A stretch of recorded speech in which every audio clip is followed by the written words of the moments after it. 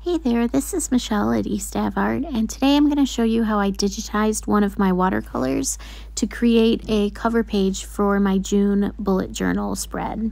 So I want to take a painting that I did in my sketchbook and digitize it and transfer it into my dot grid notebook, which I use as a bullet journal, kind of a monthly planner.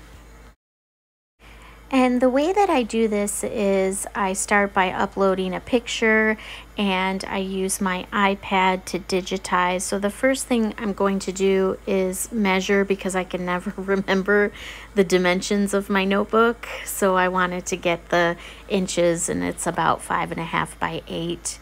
And that'll come in handy later. So I'm going to go into my iPad and open up an app called Procreate. Which is a great app. You can see it allows me to digitize a lot of my artwork. One of the strategies I use to digitize is to erase the background that you can see in my picture, and I just use the eraser function, and you can see on the left hand side I can make the eraser thicker or more narrow depending on the size. And then you can see where you can use your two fingers to either zoom in or zoom out, just kind of like a typical iPad or an iPhone function.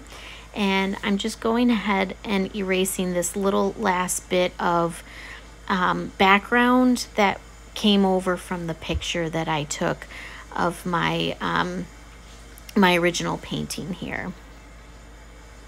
So just while I'm finishing up erasing, I think Procreate is a great app. Once you download it, you don't have to pay like a monthly subscription. And I think it has a lot of similar functionality to like a Photoshop or some of those other Adobe tools that you have to pay like a subscription or a licensing fee to every month.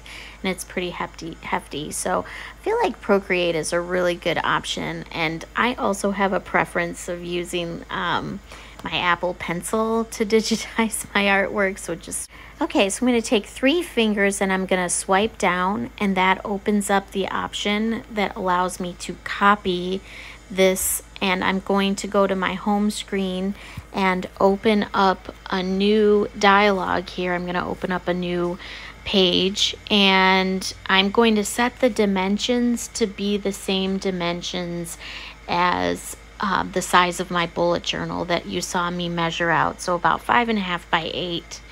And this allows me to change it to inches and to enter those. And once I do that, I'm going to click OK. And so this is my new file, 5.5 by 8. I'm going to do the 3 swipes down again and click the paste option, and you can see I can adjust it around on the page just how I like it.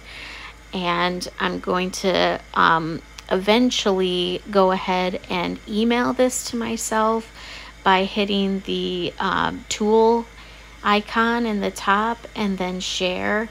So I don't print from my iPad. I don't have my printer set up like that, so I've got to send it to my computer. So I do that via email.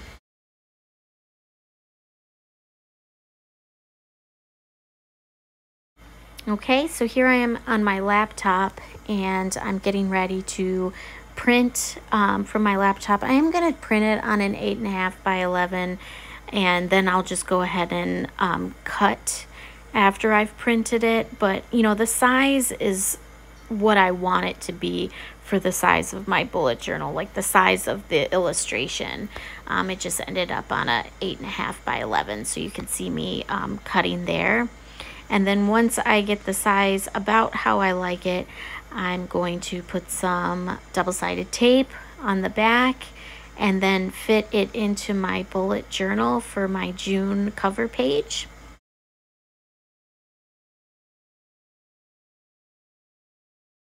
So here I have my cutting mat, and I was kind of trying to decide how to cut the excess off, the excess paper off. And a lot of times I do a Dutch door for my bullet journals. You might have noticed that my bullet journal cover page was a Dutch door. So I'm like thinking that's what I want to do here, but I ended up changing my mind, as you'll see.